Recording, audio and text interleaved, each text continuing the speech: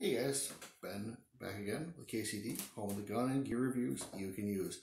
So one of the things I've been thinking about lately is just kind of going over some of the AR builds that I have. And it's interesting because a lot of times right now people are getting into the guns that have never been into guns before. And I know that when I started looking at what was out there, the information to build guns or modify them or whatever, and it was a lot of it was a lot of like FUDs on ARFCOM and things like that, where they're like, "Hey, I changed my my buffer weight, now my gun doesn't work. What do? Change it back? I don't know." And so there's a lot of stuff on there where I was looking at people with old DPMS Model One sales, whatever. Just these guns were just trash, and they didn't work, and they modified them over and over and over again and made them work less. And there's nobody that was saying, hey, this works, this is okay, this brand is good, things like that, at least without it turning into a huge skin and rulers game on the internet, because internet. So one of the things I was kind of kicking around is doing just a quick video about the builds and kind of what the components are, why I chose them, where to get them, hey, if they're something that I find that's ideal, or something that maybe I wish I did differently, perhaps. And so one of the things that I was going to do is actually go over this gun right here.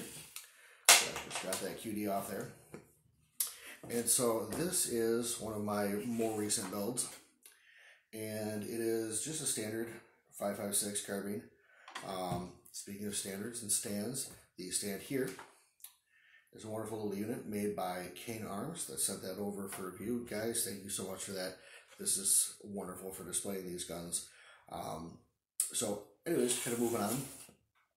So what I did is I kind of built this in the middle of the the panic, the pandemic, whatever you want to call it.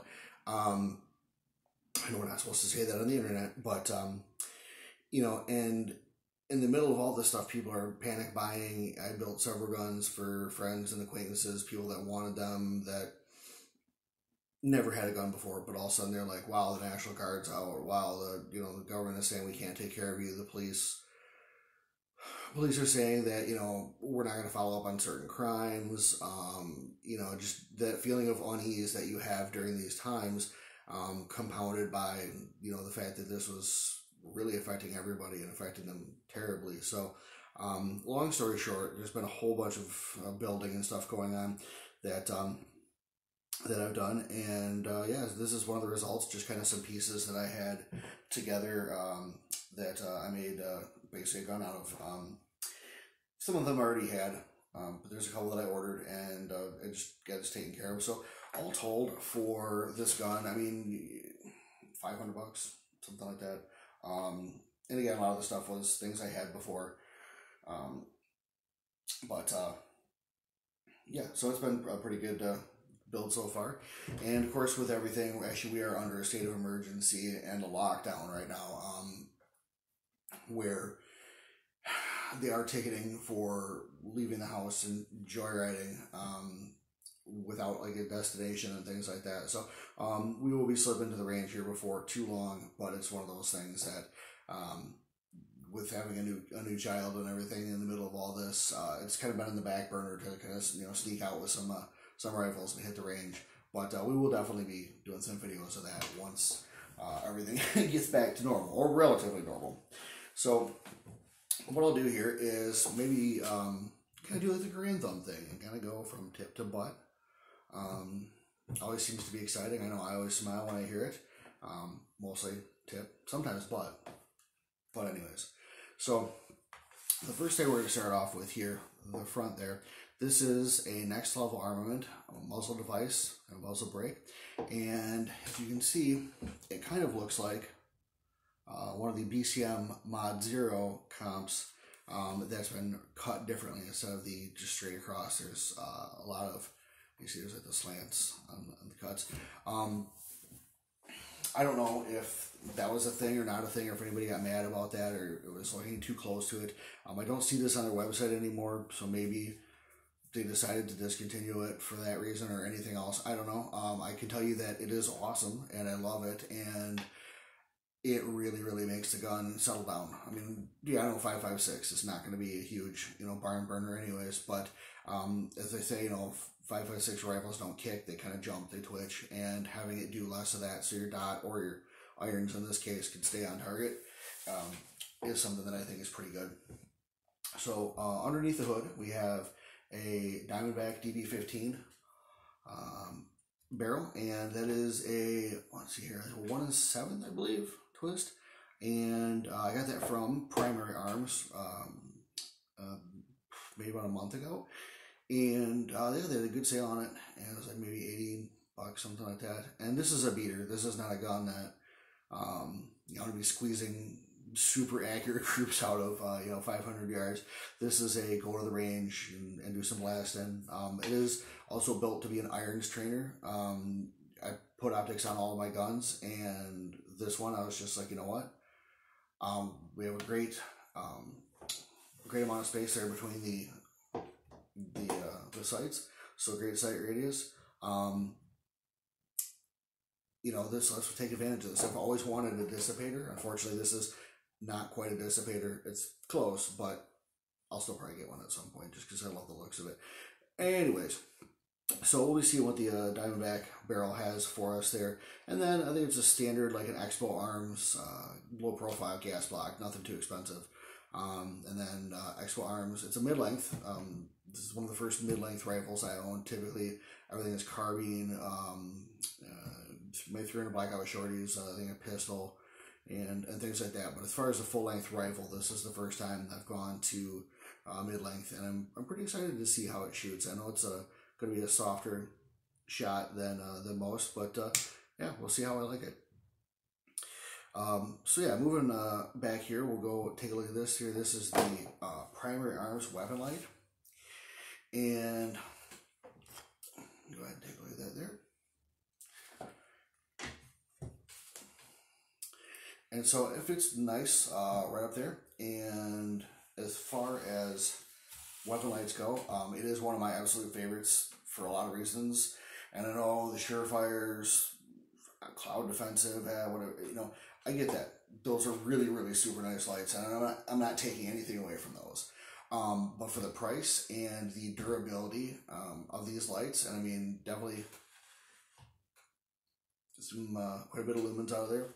I'm not sure if this is the 500 or 700 lumen model. I know that it looks like they probably discontinued those on Primary Arms' website, but yeah, I mean, I've got like 5 of these, and they're all amazing. As a quick aside, to Primary Arms, a couple years ago, I had one that failed, and they looked at my order and sent out one, and before I was able to send out the damaged one back, another customer service rep had sent out a second one, and so 2 of these lights show up at my door, and they were so quick and so good with their service as far as getting me I need one of those products. It was one of those things where I called them up and I was like, hey, you guys gave me 2 lights.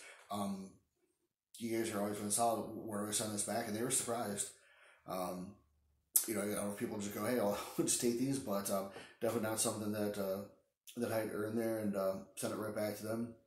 And everything that we've done since has been awesome with them. So the light mount is a Viking Tactics light mount there, and just a little polymer mount. There's been one on one of my guns for probably 6 to 8 years, something like that, and they're great. They are great for what they're for. If there's a side mount, I typically like to put the Magpul light on there, so you can kind of throw your thumb forward on that grip there. But for something that's just going to mount right to the rail, it's phenomenal, and it's easy to use, easy to work with. They have an insert in case you're going to use smaller lights. Rock solid. I've run this thing through classes on my other guns, night classes where you're banging stuff around and throwing your gun in the middle of the night. Right, that's not good. But anyways, where you're definitely using and abusing these lights and mounts, and just been absolutely solid. So if you're looking for a good light mount that's not going to break the bank, and so that's not going to be too heavy, definitely the Viking Tactics is a good choice. So moving back there, we have a standard MBUS. It's an MBUS. have a little Magpul ladder rail cover there just for, because that's where my hand's going to be, and that's where the gas block is right here, so I'd like to have something between my hand and all that. But again, this is supposed to be an iron strainer. I was going to go with fixed iron sights when I was doing the build, and the cost was starting to spiral. I was looking at, $600-700 to do that with appropriate irons that I wanted. So this got some old embusses off one of my other guns, and away we go. Again, I'd love fixed sights, but I'm a simple man. So all this stuff is riding on a Midwest Industries Gen 2 SS rail. I think I said that right. With the proprietary, rail attachments for things like the grips, things like the little handguard pad things, the hand stop. And you can see when you look at this thing, it's so close to being what Mow or M-LOK would become. They just use the screw holes in there to mount devices and things like that. So it's sort of an older, it's almost like Latin, maybe a dead language, but it still works great. It's very, very lightweight. It's a 15-inch rail. The barrel nut is wonderful. The lockup, the securing system, the helicoils is really, really nice. And I would be stupid not to put that on another gun. So I've had that for 6 to 8 years, something like that. And it has just been flawless. I just replaced it recently, and it went to my bits box. And when I was doing this, I was like, you know what? So let's use this. Nice lightweight. I like the length of that. That's what. Yeah. So anyways, with the rail kit there, they have these little panels, and I'm missing a couple of them. There's one I know that has a QD mount, which would be awesome. But I basically just wanted to put these on there on the sides and then up front, just for this kind of grip, and it works great. It feels great. This is the Sidewinder, and if I'm wrong, I will definitely go ahead and annotate that. Sidewinder from Night Strike Grips, and it feels amazing. I originally had it on one of my short guns, and to put it on a longer gun, I mean, it feels just unbelievable. There's that little catch there, because I like to burn my hand, but yeah, I mean, it feels like it was designed for exactly where I have it and what I'm doing with it. So I like different kind of funky stuff. I like different grips and things like that. You first get the AFG from back in the day, and it was crazy because you're used to using a vertical grip, and then you're using the C-clamp, split thumb, whatever, grip on the vertical grip. And then you go to an AFG or whatever, and you're just like, holy cow, what is this? This doesn't feel right. It doesn't make sense to my hand. And then after a while, you get it. In the end, it's love. And this is sort of the same thing for the AFG to something like this, where you'll get it, you'll move it around. It may not feel 100% right away. They have definitely other ones that are more steep in an angle. They have like multiple groove spots, and those are awesome. Those are also on the testing bench, but this group right here, I think for me is where the money's at. So that's just attached with a simple piece of rail underneath, and it's been rock solid since I mounted that on there. So moving back, I don't think we forgot anything yet. We'll see. There is the Strike Industries ambush sling mount, and I like that an awful lot. The reason why is you never know kind of what you're going to run into as far as a sling.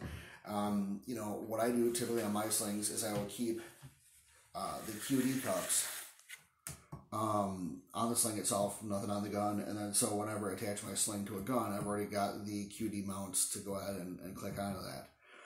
There have been times when I've forgot those, lost them in my gun bag, they're attached, for whatever reason they're stuck to another gun. Having the little hook part to attach your sling to is awesome. I mean, it's gonna be a little bit awkward because on this one it's on the other side, but you never know what you're gonna run into if you have multiple guns with different sling setups. I have a good friend that all he runs is QDs, and he has one AR, and so his sling is it's the Magpul QD sling without the little hooks, because he's only got one gun that he's running it on, and it's never going to change, and it always has the QD cups. For something like this, where I change out my guns quite a bit, or I'll make like loaners and trainers and stuff like that, having the ability to use what you have as far as the sling goes, regardless of what's on that sling, is really, really kind of cool. So love the mount. I mean, obviously you can see how low profile that is. It is very, very, very well done. It really doesn't even come up over the rails there. And what's interesting too is when you look at this, they actually had you screw in this little QD cup, and that actually pulls the rail or the sling mount together. So not only is this low profile, but it's some pretty smart engineering. They didn't have to do extra, like screws on the side or whatever to bring it in. So one of the things that Strike is known for is making some really good engineering decisions, and this is one of them. So if you are looking for a sling mount and you don't know if you're going to do QD or like the mash hooks or whatever, I like it. So it covers a lot of bases. I would like to see one, if they could get it where they might have that bent down so it's closer to the rail. As it is, it's horizontal, which again is perfectly adequate, and they don't know what size rail you're going to put that on as far as outer diameter, but having it bent down I think would be a nice touch, make it a little bit less wide on the gun, because if you look at it also, it's pretty much the widest part of that upper receiver. So, but again, I mean, I think it's great. I think it works. It does everything that I need it to, and it covers up for all my memory loss mistakes and lost gear, so I can't complain too much about it at all. So moving back from that, we have see the upper here. I think it's a palmetto upper, blem upper. I'm not really sure, and it's covered in paint, so I don't really know. But it's been on guns for years. I swapped out my upper for a V7 upper receiver. Yeah. And I had this sort of laying in the bin, so I was like, okay, let's just attach this, it works. And then, again, rear MBUS, just normal, nothing too special on that. They're not the MBUS Pros, and that's just because for what you're paying for one sight of the MBUS Pros, you can just get both MBUSes. So, again, I'm kind of a meat and potatoes guy. I don't have a whole lot of money to necessarily fling around on things I may not be using a whole lot. So if it's just going to be a folding sight, I really don't want to spend the extra money. But that's just me. I mean, everyone's mileage may vary. And then what's interesting here is the charging handle. So I've been a big fan of the BCM charging handles for a long time. And this one, so I usually use the Mod 4s. And this is the Mod 4 Bravo, and I'm torn on it. So normally you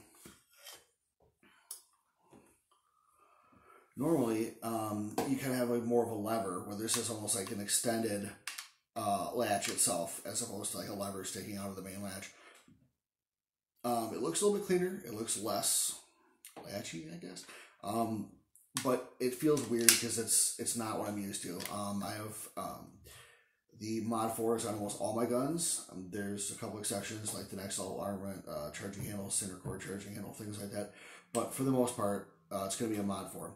And so this just feels a little bit weird because it's not, a little piece sticking out. It's more of just a whole handle sort of hinged. Same great quality, it's BCM. My Mod 4s were so old, they're the BCM Voltors, so yay me. But, this definitely feels great for what it is. No problems with that at all. Definitely able to use that effectively, and not really had any problems with it. So there'll be a review. I'll put everything side by side, and you guys can see kind of what we have as far as what the Mod 4 versus what the Mod 4 Bravo looks like. So yeah, and then moving on here, there is just a standard mil-spec 6-position buffer tube there with the Strike Industries Viper stock on there. And I've had this for a while. I love it. I also love the MFTs. I think anything with a curved toe like that has been a really, really nice for presentations, up drills, things like that. And this one is no exception. Definitely the mechanics of it, the way that you can actually you know, articulate it is really, really nice. It's very, very easy. You know, and you don't have to think about it. You know, some of these are like pushing buttons and pulling levers and unlocking. It's like, why? So there's a little bit of rattle on here because this, I guess, is supposed to go on commercial and mil spec buffer tubes. I mean, there's rattle with the normal car stock. This is nowhere near. I mean, it's a little bit there, but it's nowhere near what you're getting with just your standard M4 car stock. You know, so if you can put up with that, you can definitely put up with this.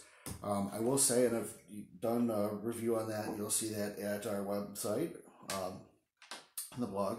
One of the things, though, about the Strike Industries that I wish they had done differently is the rubber butt pad. And the rubber butt pad is something that you have to buy separately. You know, whereas for like an MFT, that's included on the stock for the price. Was it a whole lot? No. Was it a deal breaker? No. But when I got the stock home and it was very, very slippery because there's texture, but just not enough for, like, you know, run on shirts and stuff. I was pretty disappointed. You know, I called them up and said, hey, you know what gives? What are we doing here? And they're just like, well, you know, we are coming out with a rubber butt pad. So a couple months later, they did have it. I did buy it. You know, they didn't send it to me for review or anything. Once that's been on there, it's been great. You can see here. See the very, very bottom of the stock, there's one set screw. And I thought that would be a very poor mounting option, but there is a lip in here that that'll dig into the stock, and I've never had this thing come loose. And that's one of the things you'll notice about Strike is they have some amazing engineering and amazing engineering decisions, but when you look at it right away, it may not make much sense. We'll be doing at some point a video on my AK, and that has the Strike, you know, M4 stock adapter. And I'm gonna tell you, like, I looked at the videos and I looked at all the stuff that they were, you know, about the adapter, and I was like, this is never gonna work. This is not gonna hold the stock on. It's gonna spin. It's gonna rotate. It's gonna fall off. It actually works awesome. You just have to see how it works, kind of in person, to understand the way that it does. So definitely good products, but some of them take a little bit of learning to get done. So just a standard mil spec castle nut and end plate here. And normally on all my guns there's a V7 castle nut and end plate with a QD. And because this gun was a budget gun, I don't have one of those. So my stock is really the QD point back here. And then of course there's a QD up front with the Strike ambush sling loop. So it's one of the few guns I have that I can't just kind of like one point it or whatever back there, but I typically run a 2 point, so no big deals there. Let's take a look here. So in the upper receiver, or on it, we have another Strike product. This is their Ultimate Dust Cover, and these things are amazing, and I would heartily recommend that you buy them because, and heartily, when you put them in, there's actually a little notch with a spring that you can pop in and out and drop the piece right in. You just have to wind that little spring in the middle, and you're good to go. Now, having dealt with normal AR dust covers and popping those in and out, yeah, I hate it. I hate the C-clamp or the C-clip. I hate the rod. I hate the stupid spring that you have to wind up. It's not one of my favorite parts of building a gun. So having something that you can put on there for about 10 to 15 bucks and have that good to go, I think is great. Saves time, saves frustration. It's durable. I've been using them on a lot of guns. Looks great, feels great, is great. So absolutely. So underneath that, the bolt carrier group, we're not going to say a whole lot about this because I'll be honest, I don't know much about it. It was like a tactical something armory and whatever, and I just picked it up because it was on sale through Primary Arms. And I've got a bunch of bolt carriers, you know, just laying around the house, bolts and stuff. This was just something I wanted to kind of pick up for review and to see what's going on with it. Obviously, it hasn't made that big of an impression because it's just sat in this gun, mostly unfired. So once we get some rounds on it, we'll be able to say some more about it. But as for right now, I mean, the staking was great. Everything was in its proper space. The cotter pin was insane to get out and even worse to get back in. It is extremely tight. That's what, anyways. So it was a pain. It sucked. But I was able to use an older kind of worn cotter pin from one of my other bulk carrier groups, and that just slid right in there. But with fresh ones, with all the anodizing, they did not want to go in.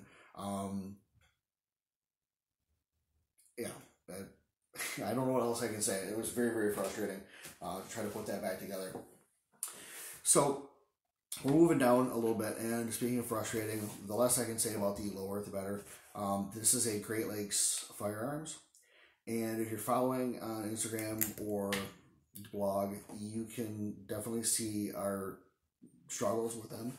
And now I'm from Michigan, and they are a local Michigan company, and so when we were doing all the buying for stuff, people were buying up lowers left and right, Andersons, Aero Precisions, stuff like that, and I had called a store that has, in the past had a lot of good lowers and stuff in stock, and they said, hey, we just sold our last Aero Precision, but we had the Great Lakes Firearms. It was almost the same price, like $70.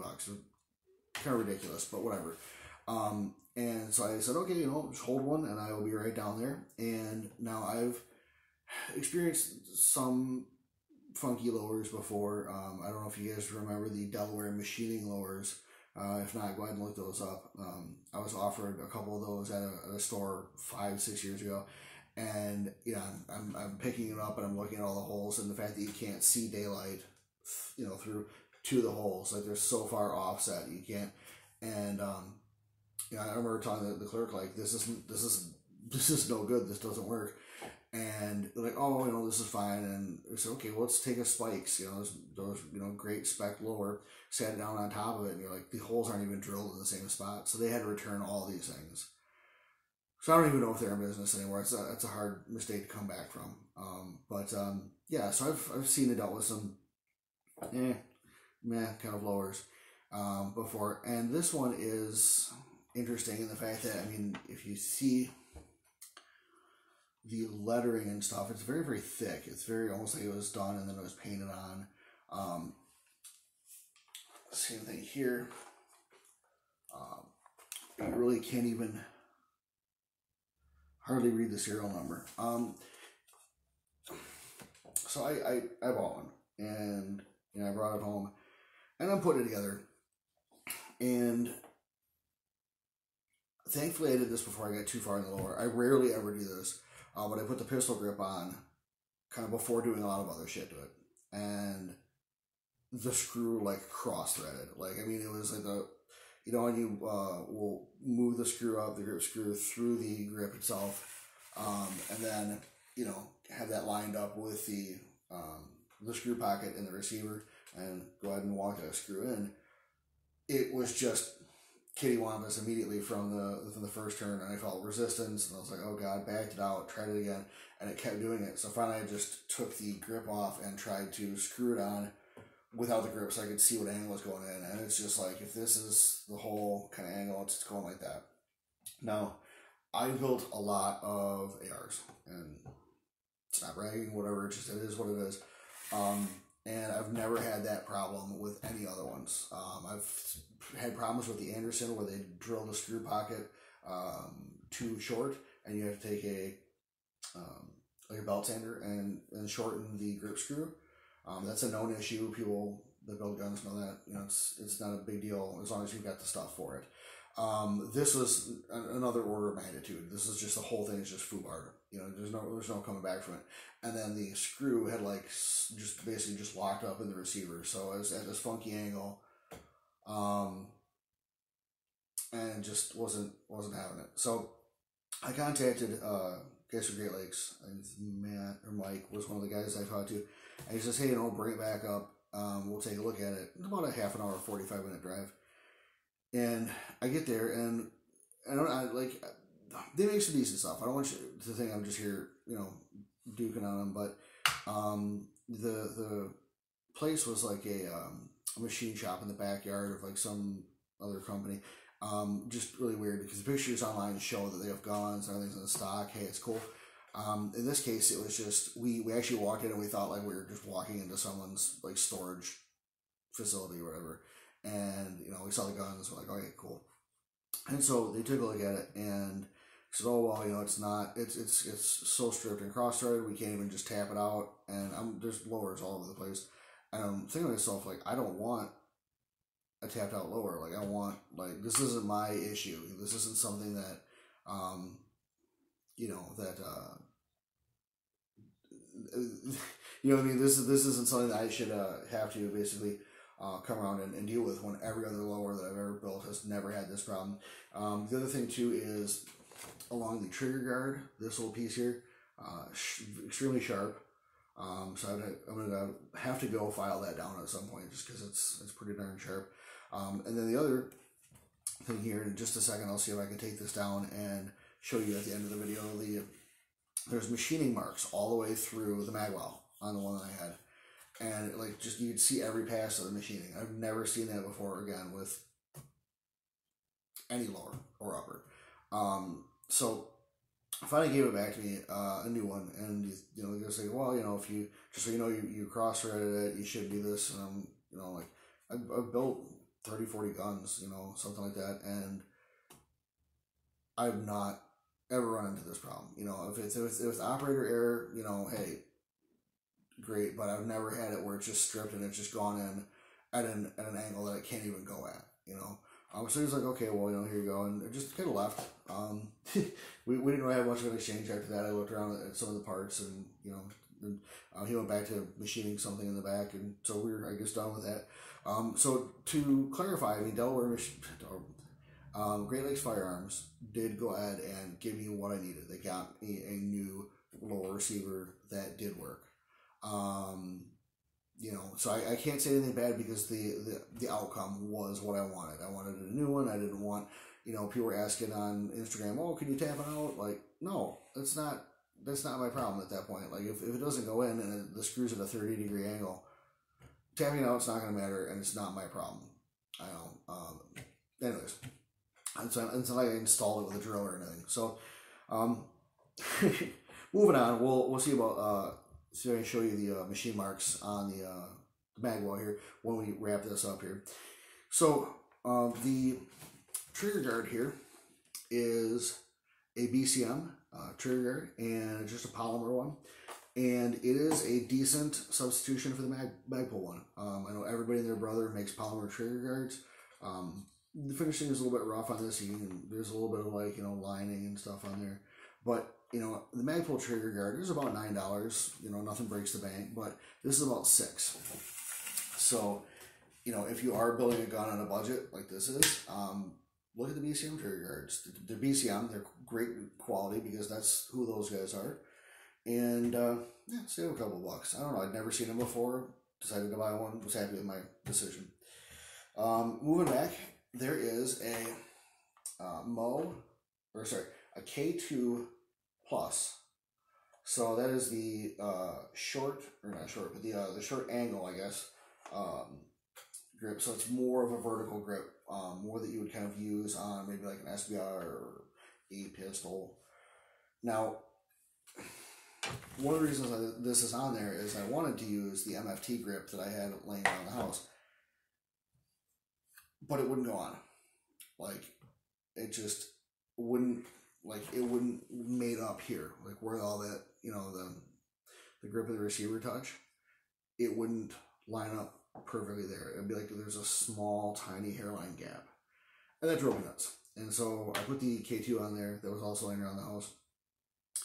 And I've been happy with it. I didn't think I would because with the rubber texture on there, I thought I'd be losing paint pretty quickly. But as any operator knows, it's not the pattern, it's the wear. So, you know, maybe it looks so cool on the net. But yeah, I mean, now that I've got that on there, no problems whatsoever. I do like the fact that it's a storage grip. Not that there's a whole lot to store for this gun. Obviously, the lights, pretty much it. Yeah, so that's that. The upper has just a mil-spec parts kit, including the forward assist there, so nothing special going on there. Regular brass deflector, and yeah, bad lever. And a bad lever or some version of it is on every one of my guns, and I love them, and I would never want to run a gun without them. Doing it just doesn't feel natural. It feels like the way that the gun was meant to be assembled. I know people have different opinions on them and whatnot. And sure, that's fine. You know, if you've had one or you've seen one fail or somebody misuse it, that's a great data point for not having one of those on your gun. You know, I've got like 6 guns, something like that, and all of them have either bad lever or the Phase 5. I really like the Phase 5 because it is all one piece, so nice and easy to do. But yeah, so that's on there. That makes me happy. And yeah, let's go ahead and take a look inside real quick, and we'll wrap this up here. Now we're running kind of long, but let's take a look here. So go ahead and eject that magazine. And what we'll do here,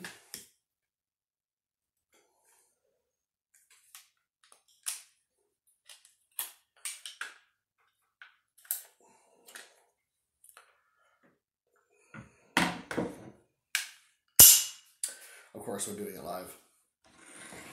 So the lower is an Anderson lower parts kit.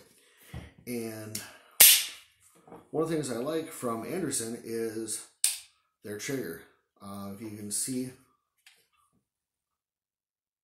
that little trigger there is nice and shiny. Same thing with the internal parts. And the hammer has a different geometry than a normal AR hammer would have. And for a person who rarely has mil-spec triggers anywhere near their guns, I like Hyperfire, I like ALG, you know, things like that. Having a stock mil-spec trigger sucks, and it's gritty and ratchety and crappy, and I don't like it. This is a very stiff trigger, and that's not necessarily a problem. I mean, again, if you're using things like Hyperfires, ALGs, Geissele's, whatever, you're going to get spoiled by having, you know, a trigger that just breaks when you think about it. In this case, there is, it's a much more forceful pull, probably around like 5 pounds. If Grand Thumb was here, he would be able to tell me just by fingering it. But as I am a pleb, so you can see here, like there's no movement in that at all, like none. And this is on fire. So if you are comfortable with a stiff trigger and you don't mind that, you know, it's a great trigger. I was kind of taken aback by it just because I'd never had a trigger that has like 0 movement and then such a heavy break. But, you know, as opposed to a standard mil-spec trigger, I'll take it. You know, the parts kit didn't cost any more because of it. Anderson stuff is good to go. I don't know so much about the RF85 stuff where it never needs to be lubed. Having worked with machines for a good chunk of my life, I can tell you that everything needs to be lubed. Everything needs to break down, or everything will break down at some point. So, guys, make sure that you keep your guns lubed. As opposed to listening to manufacturers, make sure it makes sense. But let's take a look here and see if we can, I don't know if you can see that. Maybe not. Okay. Well, maybe. Either way, there's the pictures on our blog about that. But there's chatter, like machine marks all the way up the inside of this. And I've had some of my machinist friends look at that and they're just like, okay. But again, it works as far as I know. You know, again, they did do what they were supposed to do, you know, and get me another lower. So, I mean, I can't complain too much. So if I do this without blowing my hand off or, you know, breaking a nail.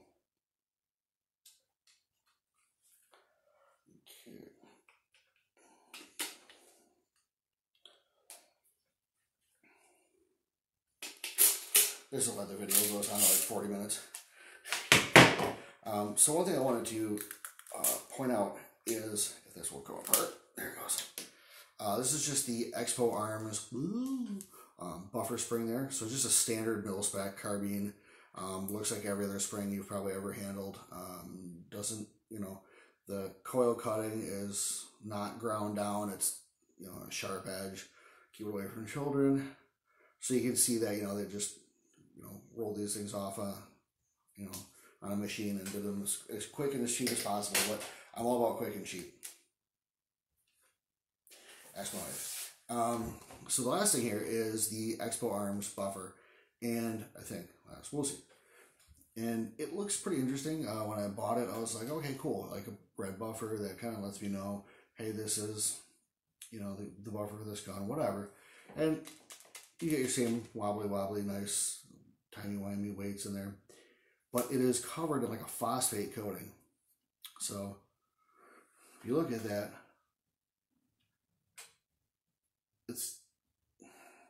I don't know what to make of it, because normal buffer weights are slick. You know, they're designed to go and move inside that spring without any friction.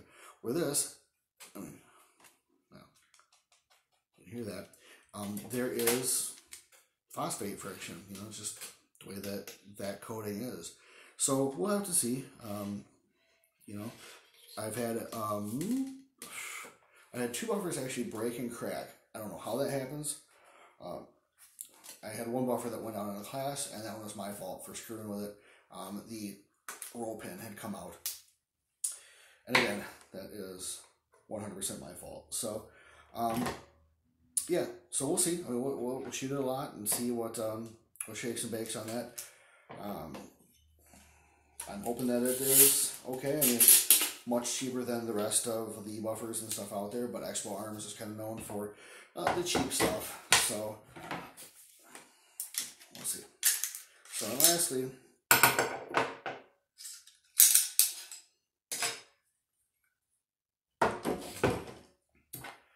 so this is the tactical something, I don't know. But if you look at the staking is actually pretty good for like an $80 bolt carrier. It is nitride finished, nice and slick. The operation looks pretty good. I took it apart when I got it, and everything is in there. The bolt, I'll show you this real quick. No, I won't actually, because this thing is such a pain. The bolt tape for me, and you probably see it here, is magnetic particle inspected. So that's kind of cool. You know, on such a cheap carrier, I don't know. They could have said, hey, we inspected it. It was crap, and I threw it back in the go pile. I don't know. We'll see. But the machining looks good. You know, again, the cotter pin is the devil to take out, so that's a problem there. But yeah, I mean, I stripped it down as soon as I got it. Firing pin looks good. I mean, everything looks good in mil spec. So I can't say much about it other than we'll see. When you do see there on the locking lugs, there's already some wear in the coating for basically dry firing it from so I think the gun dry. As I've said with the epidemic right now, we are not really we're not going out a whole lot to do some shooting. So yeah. Anyways, that is pretty much it. You know, I always like to see these build series from people, because there are people that will put things together in a way that I never thought of, or, you know, they'll do something and it's like, oh gosh, I had no idea that would work that way, or you could do X, Y, Z. And like I said, again, you know, before with, you know, everybody on ARFCOM or whatever else, and then, you know, it's like, oh, you know, I don't know how to, you know, My Metal Magazine with the green follower.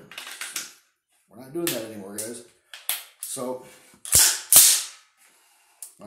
yeah, I'll stop complaining.